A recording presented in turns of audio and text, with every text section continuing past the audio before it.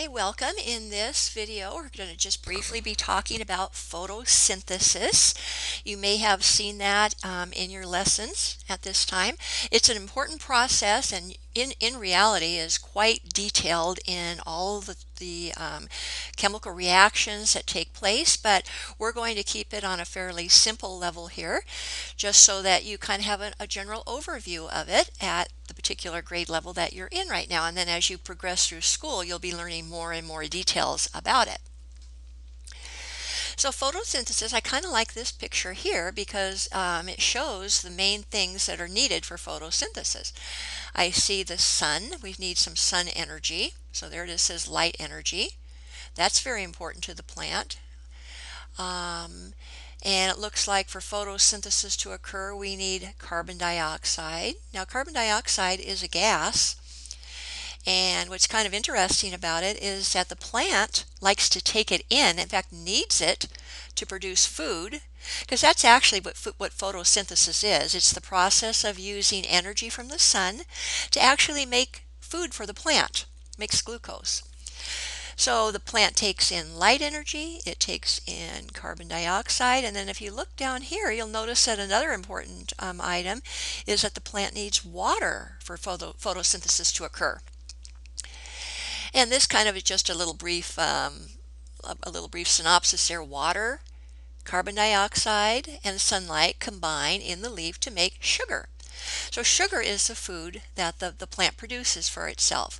Now, kind of interesting is that you notice the root system down here is certainly an important part of the plant. It stabilizes the plant in the ground. Most water is absorbed through the roots to take up then to all parts of the plant. And then also some roots is where the storage of the glucose, the food that is made by the plant, that's where it's stored as starch. In fact, a great example would be your potato.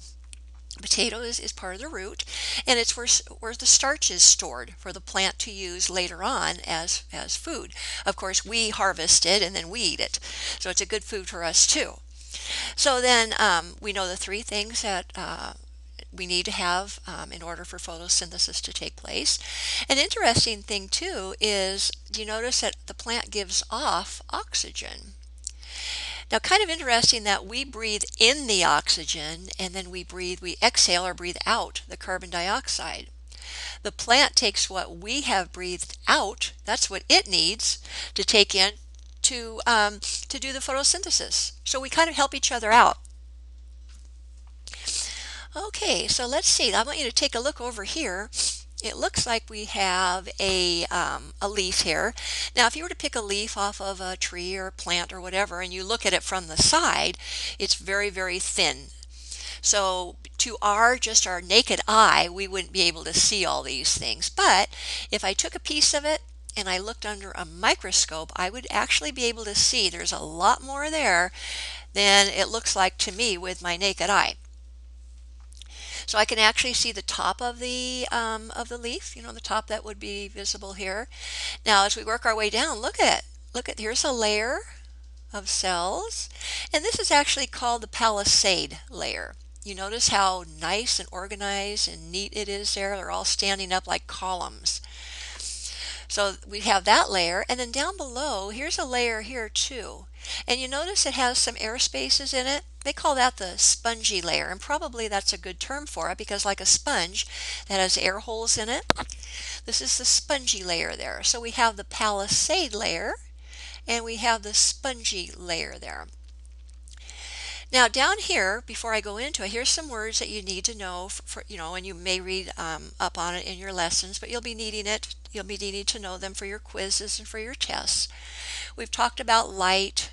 Remember the light energy that needs to come down. The plant needs to change that light energy into some type of energy it can use. But it's important to get it initially from the sun. Starch, we've talked about that, the storage form of the glucose that the plant makes for food. Carbon dioxide, that gas that the plant takes in. Oxygen, the gas that the plant releases during the process of photosynthesis. So we're kind of left here with chloroplast and chlorophyll. Now, if you look up here in the spongy, I mean the palisade layer here, the spongy layer also have in those cells. You can also find some chloroplasts, but mainly the chloroplasts. Those are the dark little dots that you can see in each of these cells here. The chloroplasts are where it's the structure that the light energy is changed into an energy that the plant can use. That's where this is where it all happens, right in there, in the chloroplast, which are found primarily in the palisade layer of the cells there. And you can, like I said, you can see the little dots there representing the little chloroplast. And you can also see some down here in that spongy layer. You can see some of the little dots inside each cell, because there are some of the chloroplasts down there too, but primarily they're up here in the palisade layer. Now, I'm going to switch to the next slide because I think it shows it a little bit better. You can see this little hole on the top of the leaf? I'm going to show you that in the next slide also. But remember, we were talking about where the gases come in, the carbon dioxide comes into the plant, and where oxygen is released. It's through these little holes in the top and bottom of the leaf. They're called stomata or stoma. So let's go on to the next slide here. And here's a really good, and I put the other one I had here too, so you can kind of compare, but here's a great enlargement of this. Here's that palisade layer there, all those cells lined up so neatly like columns. And on the inside, you can see all the little chloroplasts. See all the little chloroplasts there? And if you look down here, remember in the spongy layer, I was mentioning that the cells down there have some too, but you can see that most of the chloroplasts are up here in that nice organized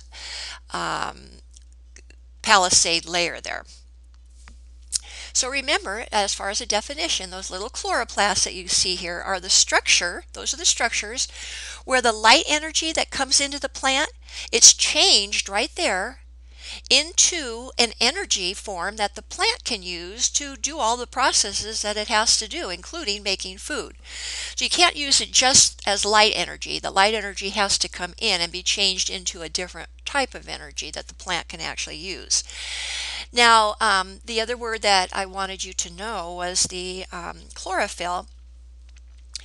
You'll notice that the chlorophyll here, does it say chlorophyll? No, it doesn't here.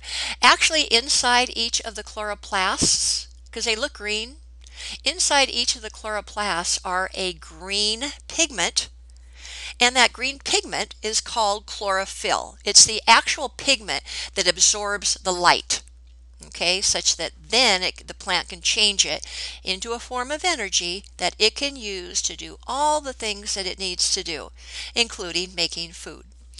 So do some reviewing on that. If you have any questions, I want you to give me a call. Kind of compare what I've said here to maybe what you're reading in your lesson. And so that I can give you 100% points for watching this and considering it, thinking about it, I'd like to have you give me a call. It'll take only maybe 1 to 2 minutes. I want to just briefly discuss with you what you've seen here, and then you get the full credit for this particular project. So my phone number is 300-0464. So you might even want to give me a call as soon as you get off of this, so that you can have that taken care of and get your points before you forget.